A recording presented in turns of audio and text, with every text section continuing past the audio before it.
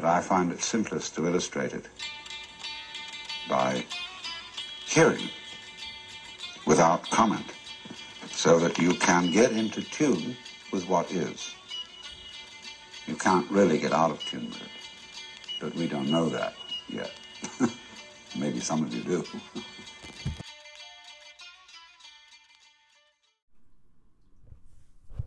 Hello, welcome to the show, Trucking Tendencies. Boop. Please like and subscribe. Can you subscribe to this? Share it. Comment down below. Yeah, this one is funny. Actually a hazard. It's a hazard. Episode 49. Flip-flops.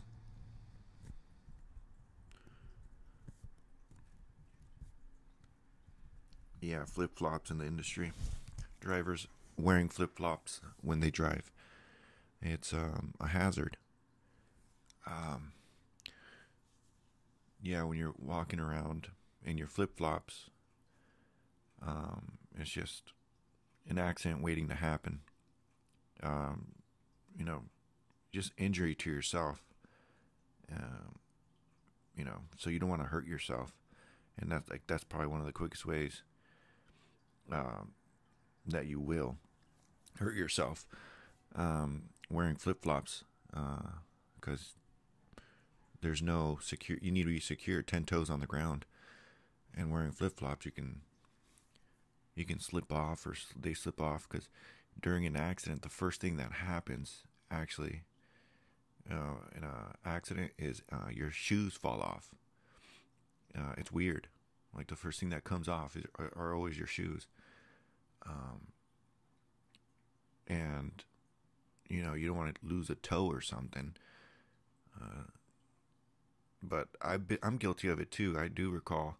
This is an example of what happened to me when I was wearing flip-flops. So I was this was a story about the truck breaking down, the pre-def regen truck. I think it was a 2007 Columbia Freightliner, and it was backed up. The filter was backed up, and the engine ran away on me. And excuse me. And I was on an exit, and I took it out of gear, and the engine redlined, and it kept redlining, and it redlined, and it redlined, until a point where the temperature got so hot in the coolant that the water, the heater hoses and all that good stuff exploded, and the engine kept running. And under the hood, I was wearing flip-flops, and it was right off of the exit of Cherry Avenue in Fontana, California, and the hose exploded because so much pressure, so much heat, and I was wearing flip-flops, and the water shot back and like jetted back through the hood and onto my feet, because I was standing on the side step trying to figure something out. Like, I really had no, like, my hands were tied. I couldn't do nothing. So I stepped out, and my feet got like burnt. It didn't get like second degree or anything, like third degree. I don't even know the degrees. Is it first degree, second degree, third? I don't know which one it was, but it didn't get that bad. It wasn't that bad. Like, my skin wasn't falling off and stuff like that, but it was terrible. Like, I'm like, oh, like I did hurt. And that's an instance where, I should have been wearing my, a good pair of boots or something. And also, like, when you're in warehouses and stuff, they usually have a minimum, like, Office Depot wants you to always have a steel toe boot or something like that.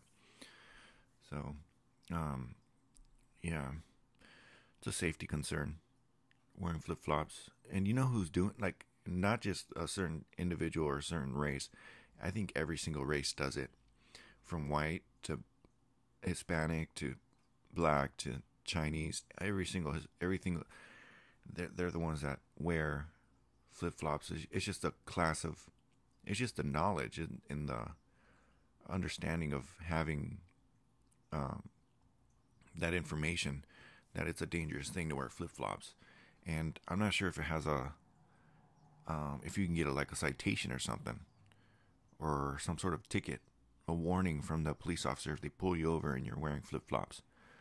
I don't know if that's true or not, but yeah, wear good, slip resistant shoes, and if you need to wear steel toe, get some steel toe boots, and be safe. That's the number one concern, safety. So, thanks for listening. Guys, have a nice day and eyes on the road.